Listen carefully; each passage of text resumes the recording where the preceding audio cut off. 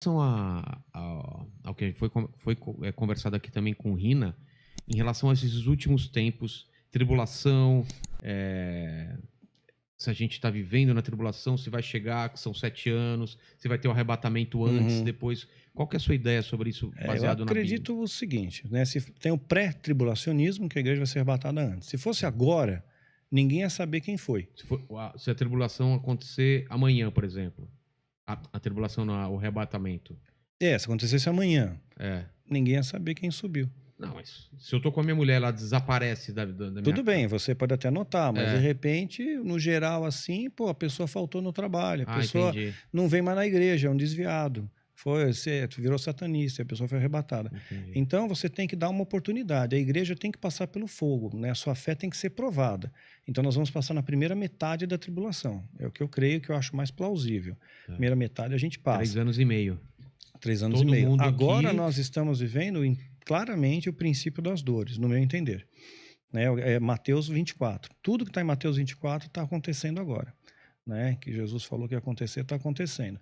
Aí, passando o princípio das dores, vai entrar a tribulação. Se o calendário do satanismo estiver correto e Deus assim permitir, começaria em meados de outubro, 31 de outubro de 2013. Mano, tá muito perto isso.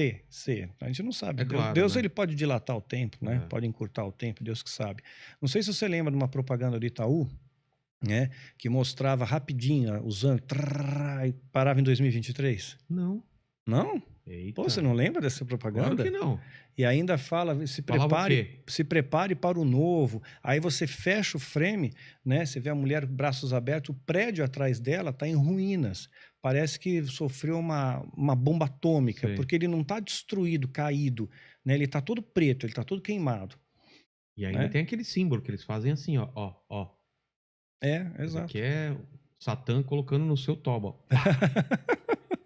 Rapaz, a gente nem sabia que era que Itaú... Então, a gente tá no... Eu acho que vai passar pela primeira metade, né? E a igreja vai no meio. Vai ser arrebatada nos 3 anos e meio. 3 anos e meio. E aí essa segunda metade aí é punk, né? Aí é punk, aí sim... É perseguição. Aí diz que os vivos vão invejar os mortos. Você vai procurar a morte e não vai encontrar. Aí o negócio é feio.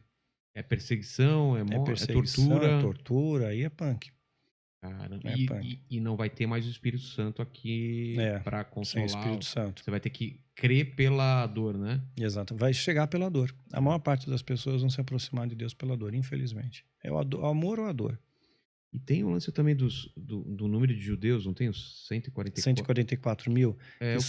São judeus convertidos, judeus messiânicos, digamos assim, que vão pregar para os judeus. Porque eles vão escutar melhor vindo do próprio judeu. Porque eles não acreditam que Cristo Não veio. não acredito. Mas eles vão pregar para os judeus. E vão converter. Sim. E a segunda volta de Cristo seria em que período da tribulação? No final? Ou no final. Porque ele vai vir para buscar a sua noiva, mas seria como se fosse o que eles chamam de arrebatamento secreto. Então 2 no campo, um desaparece e tal. Né? E depois, no final, ele vem para buscar a noiva. E aí, quando ele vier, acabou tudo... Aí acabou. Recomeço. Tem linhas que dizem do milênio. Do milênio. Né? Mas se rolar uma guerra mesmo, uma terceira guerra, não vai sobrar nada para milênio. Vamos estar no meio dos escombros aqui. Exatamente. Então eu acho que é mais uma metáfora em relação ao céu. Tem mais superchats aqui. A Ana Cláudia falou: ainda vai acontecer algo com o Bolsonaro? Você disse que ele ia cair em março. Veja bem. Sim. Eu não afirmei, não disse vai cair, né? Eu disse a probabilidade dele cair é grande.